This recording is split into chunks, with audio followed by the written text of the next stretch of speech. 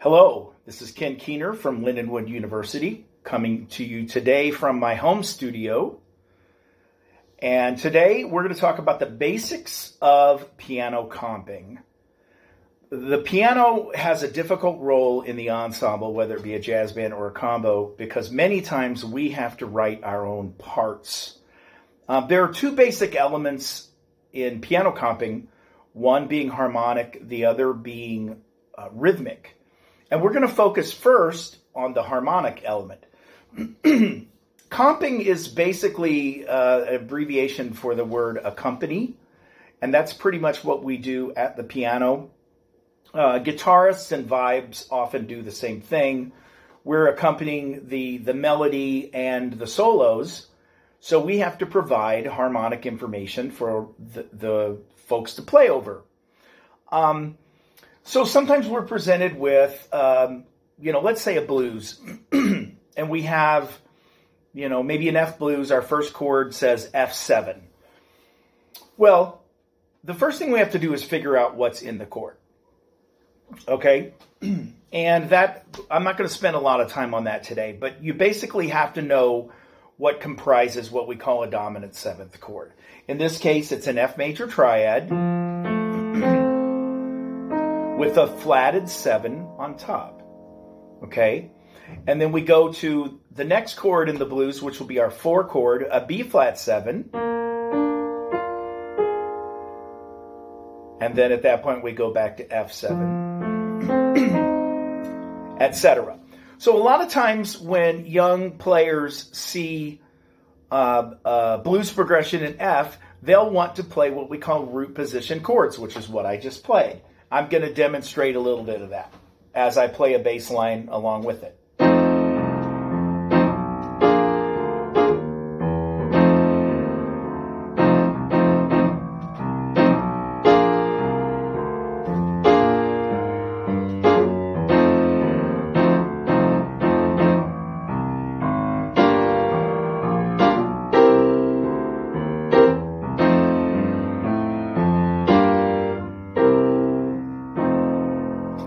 Okay, technically speaking, there's nothing wrong with that.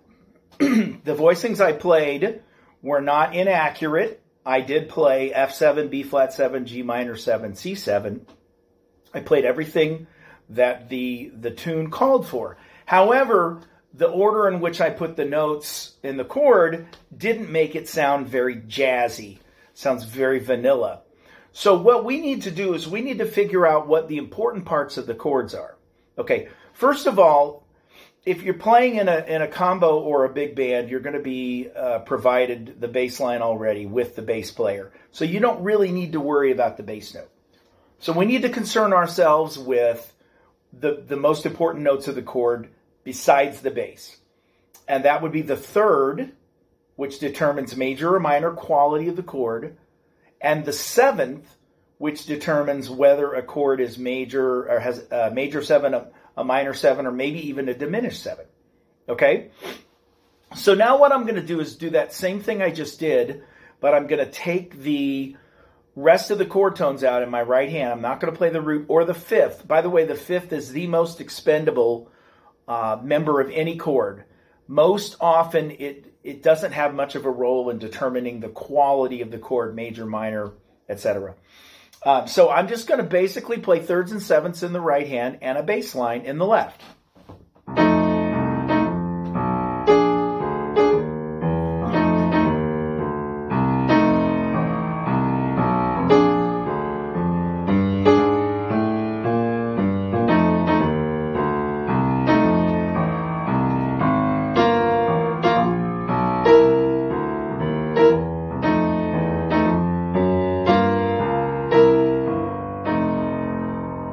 And that actually sounds much better because I'm providing more information with less clutter.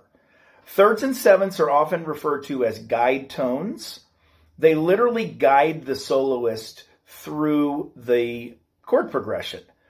Now, one thing that I did there, when I play each of those chords, I played 3 on the bottom and 7 on the top. Third and seventh, third and seventh, third and seventh. Now, The more intelligent way to do that is to use voice leading, or to use inversions, I should say, in order to present better voice leading. So, for example, the third and the seventh for the F7 chord is A and E flat, 3 and 7. Now, the third and seventh for B flat is D and A flat. Well, if I flip those upside down and put the seventh on the bottom, then all I have to do is resolve down a half step. Okay? Same thing then when I go to my 2 chord, my G minor, to my 5 chord, C7, and back to my 1. So I could play all of those chords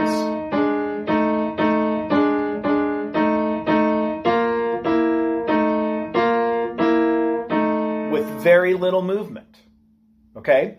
And I can also start, instead of playing the third on the bottom of the first chord, I could start by playing it the seventh on the bottom.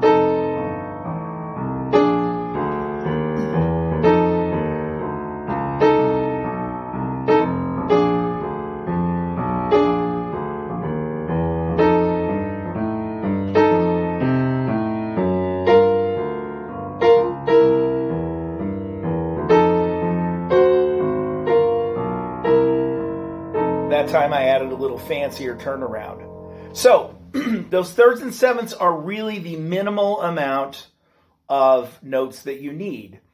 In fact, now I'm going to switch and I'm going to play those thirds and sevenths in the left hand while I play a simple melody in the right hand. Okay?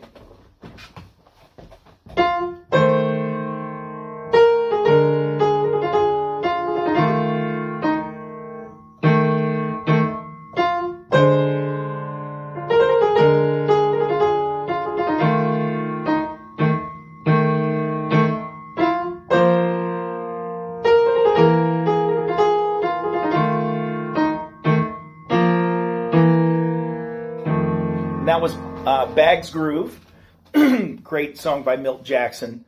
And those thirds and sevenths will suffice. Okay, you might say to yourself, well, you know, I'm pretty good at doing the thirds and sevenths. Now I want to move on to something else. I want to add something to that chord. Okay, so when we get to that situation, then we have to figure out what the next note up in the chord would be the best note to add. Okay, so we're going to go back to our first chord, the F7. And I'm actually going to use the other inversion that I started with, and that's putting the third on the bottom and the seventh on the top. Okay, so now if we want to add another note to that chord to get a 3-note voicing, we want to add that note on the top. Because we want to keep the thirds and the sevenths in the bottom of the voicings because they create the strongest structures. Okay, it's the way all music is written, arranged, organized. Our ears just hear that. We have the roots on the bottom and the fundamental chord tones of 3 and 7 and sometimes the fifths on the bottom of the chord, and then all the other extension stuff like 9s and 13s and all of that come on the top. So we want to keep the third and the seventh on the bottom. So we don't want to add a note on the bottom of the chord, and we don't want to add a note in the middle of the chord. We want that note to be on the top. So in F we have our third and our seventh. What would be the next note in the sequence of the chords, usually stacked in thirds, that we could put on top? Well, the next one in sequence would be the ninth, which happens to be the G. The ninth is also the same as the second of the scale of that chord, or the second of the chord. And that voicing sounds like this. Okay? Now, that's what we call a 3-note shell voicing. Probably the most versatile voicing structure that you're going to be able to use. I use 3-note shells all the time in my playing, both in the right hand when I'm comping and playing a bass line, or in the left hand when I'm playing a melody or I'm soloing in a combo or a big band setting. So the 3-note shell is your best friend, and if you can get past the guide tones and add that third note, it really adds a lot of intensity to the voicing, mostly because of the dissonances created by the interval. So for example, if I play that 3-note shell voicing and I take the middle note out, I'm left with a minor 7th interval, which has a certain level of dissonance. Okay, now when we go to the B flat 7 chord, we now have the A flat on the bottom, and we now have the D on top, which is the 3rd. Now the next note up in the sequence would be the 5th, which sounds good. Okay. However, if we want to make that note sound, or that chord sound even better, instead of using the 5th on a dominant chord, and this is mostly for dominant chords, we can replace that 5th with the 13th, which just happens to be the 6th. Okay? And it's a higher up extension. 1, 3, 5, 7, 9, 13. The 11th is usually left out in the dominant chord. So, those chords now sound like this. And when we go to the B flat chord, we can keep the G on top. So once again, we have economy of motion, which not only makes it sound better, but makes it easier to play. Now, that B flat 7 voicing, which is technically now a 13, sounds really cool because if we take that middle note out, listen to what's left. Okay, we have a major 7th interval between that bottom and top note of that 3-note shell. That's why it sounds so cool. Okay? So now I'm going to play 3-note shells starting in 3-7-9 position for the 12-bar blues. And I'm just going to play whole notes, no rhythms this time.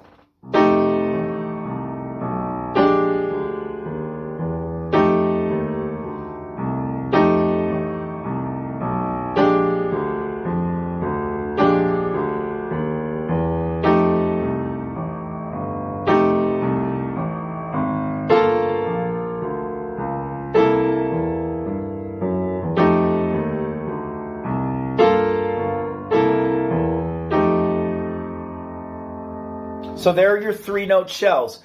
Now, I'm going to switch, go to a different inversion, but I'm going to play 3-note shells in the left hand, and I'm going to go back and play that Bag's Groove melody again and improvise a chorus afterwards so that you can hear how good those shell voicings sound underneath those melodies and solo lines.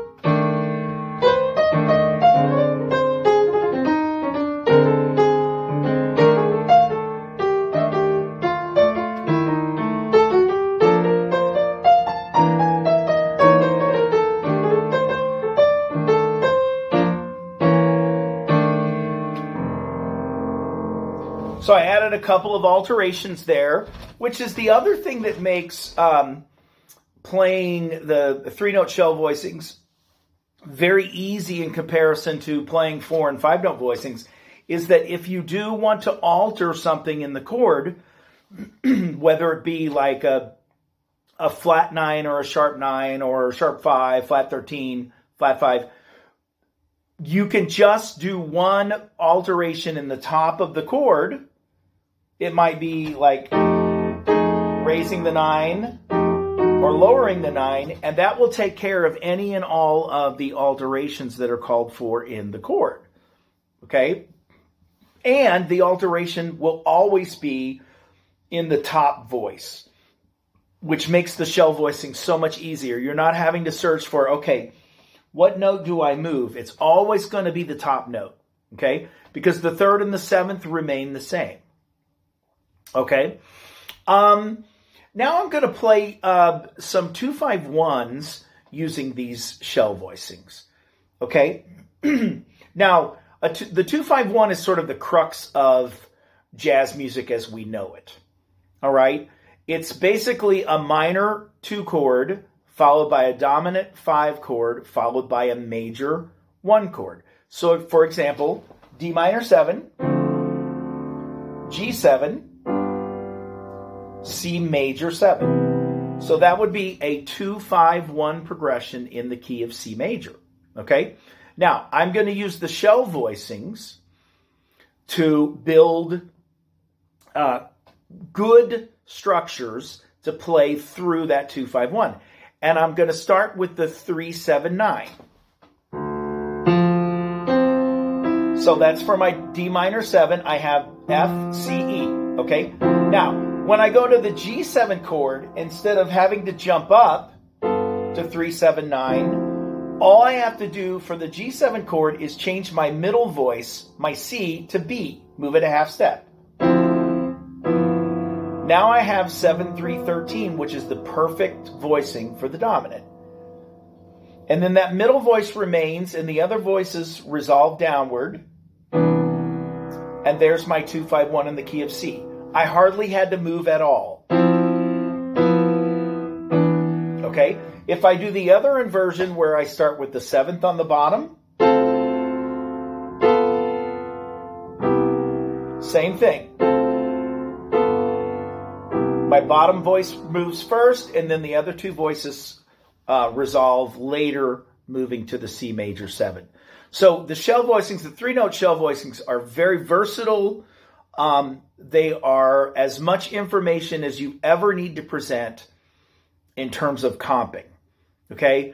You can get more complicated, but you can become a brilliant jazz piano comper by just knowing your shell voicings really well. In fact, just knowing the 3rds and 7ths really well is enough, but those shell voicings will really give you that versatility when you need to add that extra color to the chord.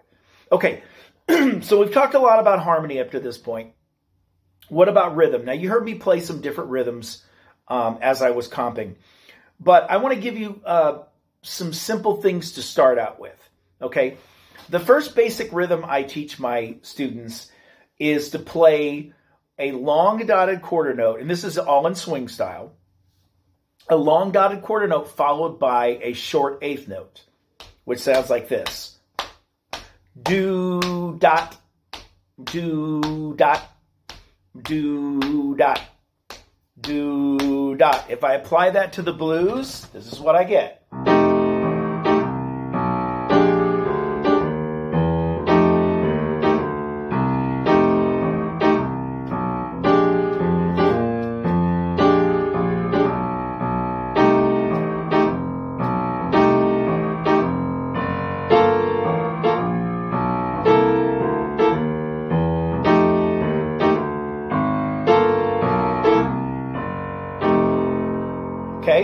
Now, one of the reasons I really like that rhythm of the dotted quarter playing on beat 1 and then playing on the and a 2 is that you can switch around the articulations of those hits but keep the notes in the same place. Okay, so now instead of playing a long dotted quarter note and a short 8th note, I'm going to play a short note on beat 1 and a long note on the and of 2.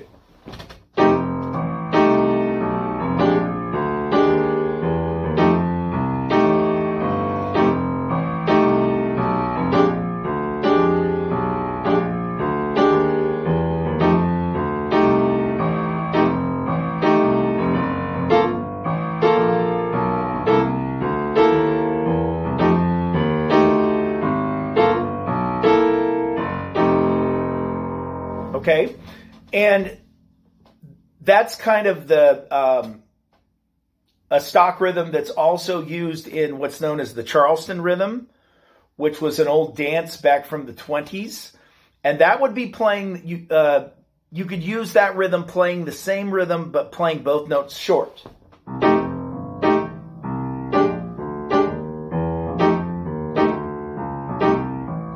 Etc. Okay? You could also play both notes long.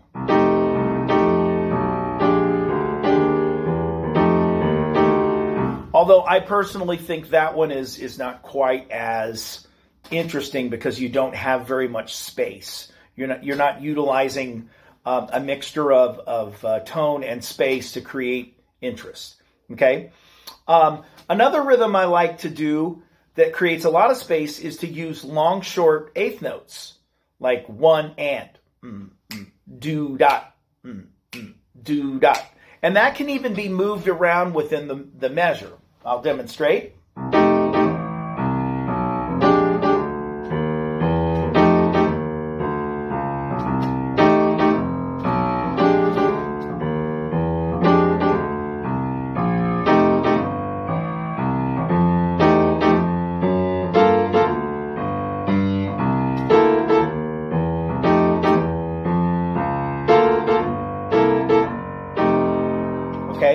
Once again, the long-short combination is really effective for comping.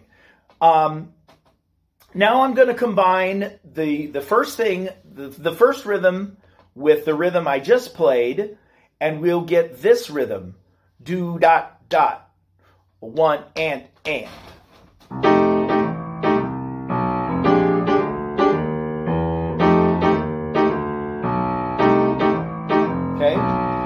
And that rhythm works really well. Then you can mix and match these rhythms however you want to do so. One thing to remember, when playing these rhythms, if you play a long note, you need to play that long note right up to the short note. Okay? Or in the case of the short eighth note, or sort of the connected eighth notes.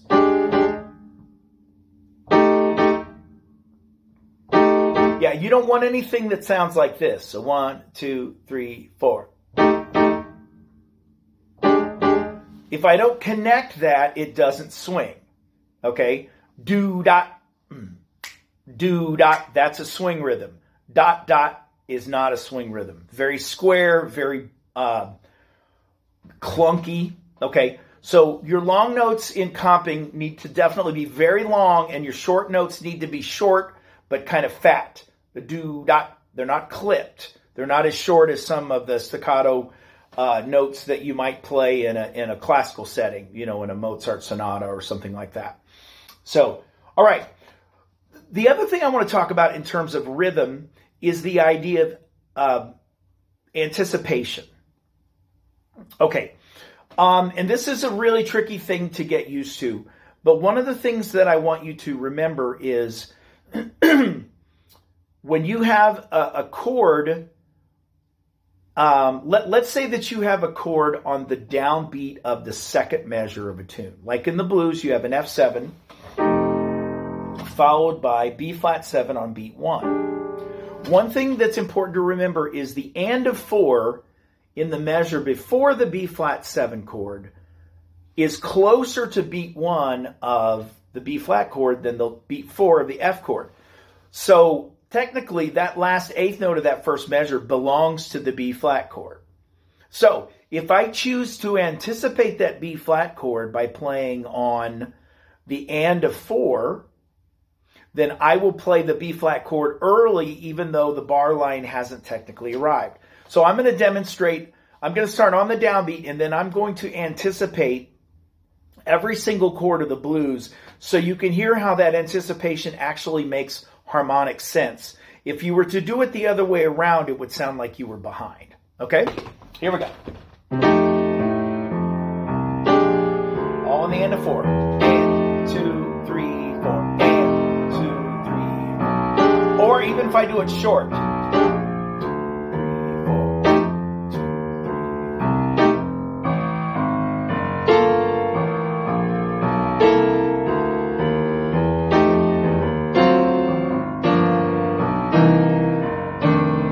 And in the case of a turnaround like that, I played all of the notes an eighth note early.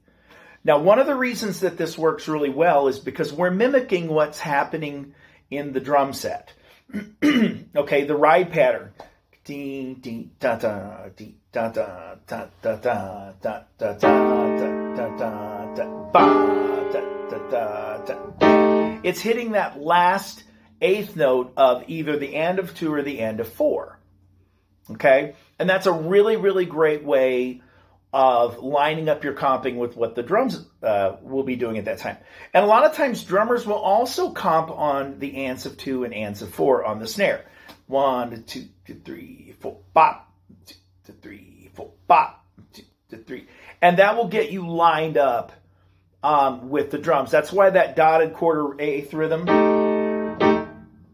that I talked about early on, that's why that's such a critical rhythm to know, because that will often really sync up well with what the drummer is doing. Okay? But the most important thing to remember is that you want to connect your long notes to your short notes. And all of these notes in the swing style have to be on the triplet subdivision.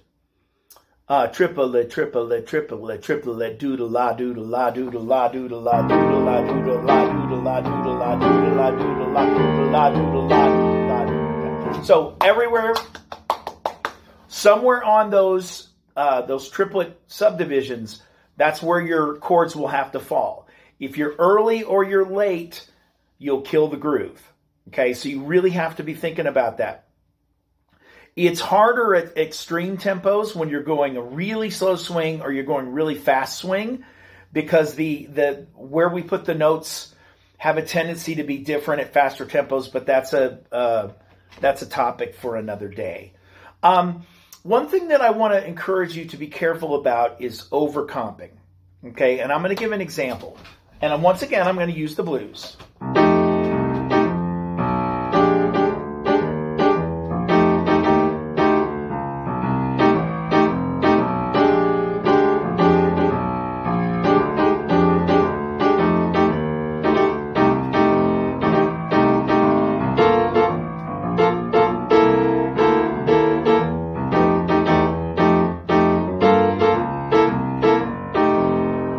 Okay, lots of chords there, not different chords, but lots of rhythms on the same chord.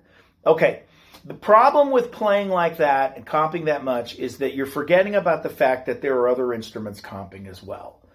The drummer is comping within the kit on the snare or the hi-hat or the toms, okay? And you may also have a guitar player that's playing chunk, chunk, chunk quarter notes, all right?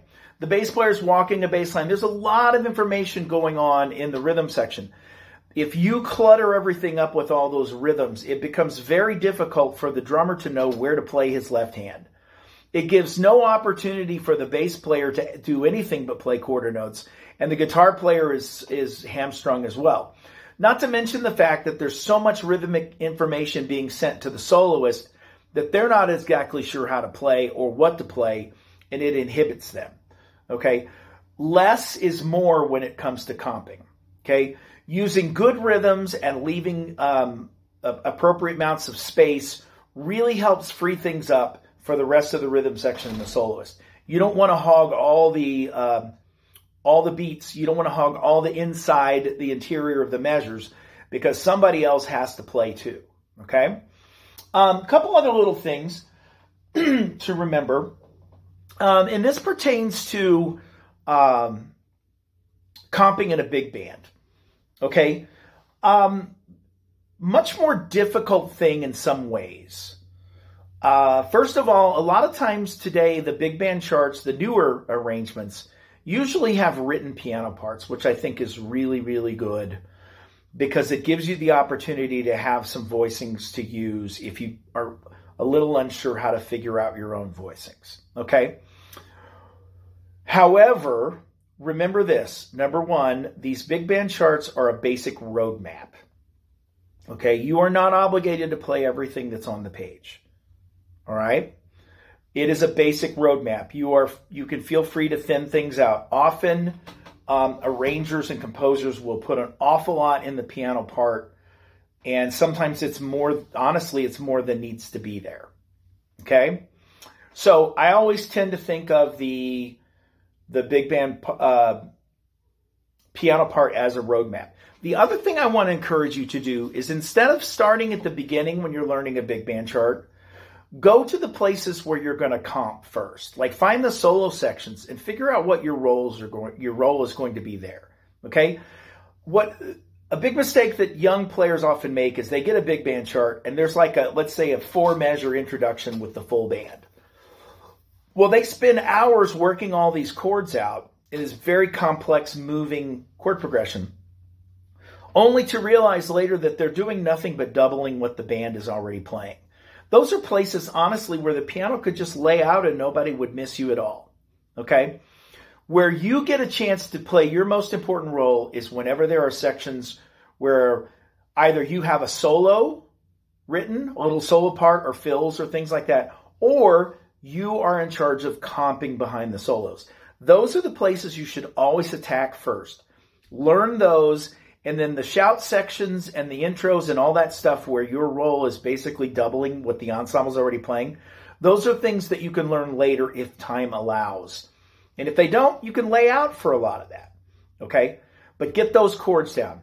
Anyway, I hope this was helpful today. I know we kept things pretty basic, but the main points to remember is that you don't want to play root position chords when you're comping. 1, 3, 5, 7 is not incorrect. It's just not a good voicing option, okay?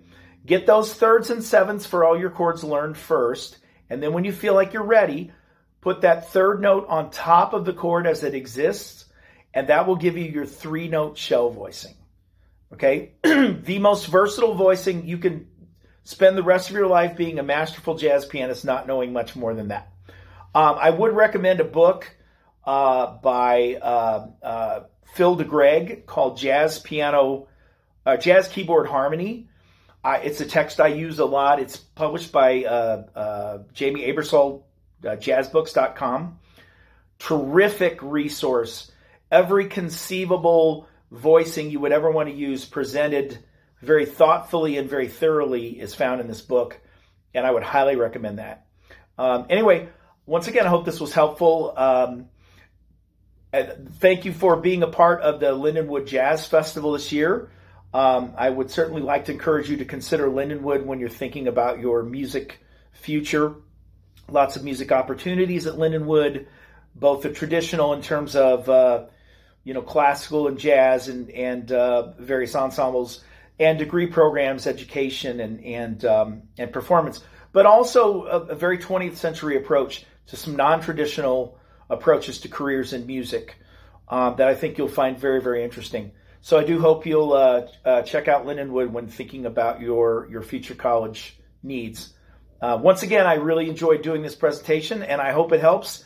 And remember, learn those thirds and sevenths, and you will be a great jazz pianist.